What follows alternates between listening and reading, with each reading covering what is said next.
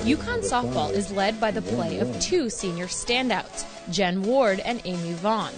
Both have stepped into new roles this season, and utility player Amy Vaughan has found herself at multiple new positions on the diamond. At the drop of a hat during the middle of a game, we'll switch her, we'll pull her, she'll be playing in left field, and then we'll pull her and have her go catch, or we'll have her go play first base. And she's really solid at every position that we ask her. And then now this year, she's having a great year at the plate. And that's really how she leads, at the plate, in the field. She's always performing, and everyone respects her for that. While Vaughan leads the team in home runs and batting average, Ward leads the team in steals and recently became the school's second all-time leader in that category. She's super aggressive, working really hard. She's worked so hard to do that. It's not easy to steal bases. She's extremely athletic, and she really capitalized on that when she's on the base path. She just stuck with it and kept practicing really hard and coming extra. And she gets on base, and you can't have a stolen base unless you get on base. As the leadoff batter, Ward sets the bar high for the rest of the team, leading by example both on and off the field.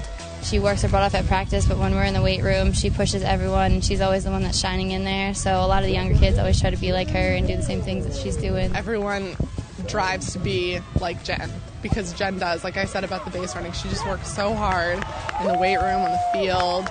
She's friendly. We have a great chemistry between teammates, and it's all because she acts that way. She projects herself that way. While the two seniors differ in their approaches to the game, their leadership styles are complementary, giving the team a boost in the right direction. Jen does lead by example more. She's not the type to get up in your face and scream at you if you're not doing something right. She's definitely more, everyone drives to be like Jen. When we're flat and when we're down, I try and, maybe come up with something funny and spark everyone's energy. I try to be a little bit more vocal.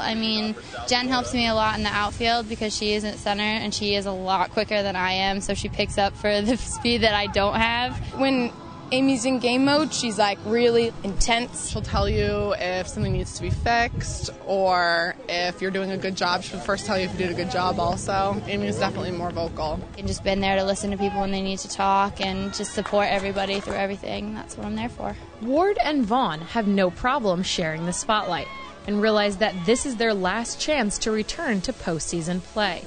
The team remains united and focused on the goals set for them by this dynamic duo. Our chemistry, how we're performing on the field, just everything is really positive right now, and we're just looking to keep doing what we're doing. We want to finish strong in the Big East, and we want to go to the tournament this year and perform there, because we definitely can.